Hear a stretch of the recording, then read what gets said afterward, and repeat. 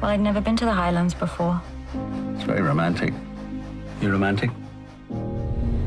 He's a wonderful man. I've seen it. But he's a mess. I want to know what happened to Eric. I don't believe in this code of silence that you have. War leaves a mark.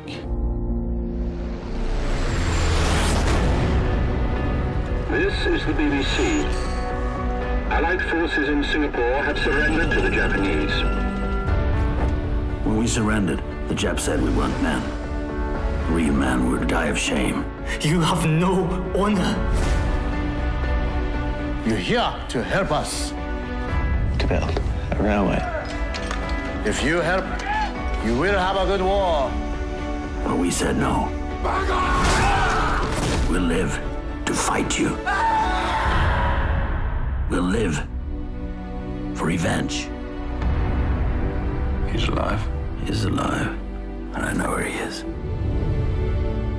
He won't have a clue you're coming. This is what you're going to do, isn't it? I'm afraid the museum is closed. I'm surprised you don't recognize me. Lomax. I am asking the questions. You answer. I did not expect you to be alive. What happened in that room? What did they do to you?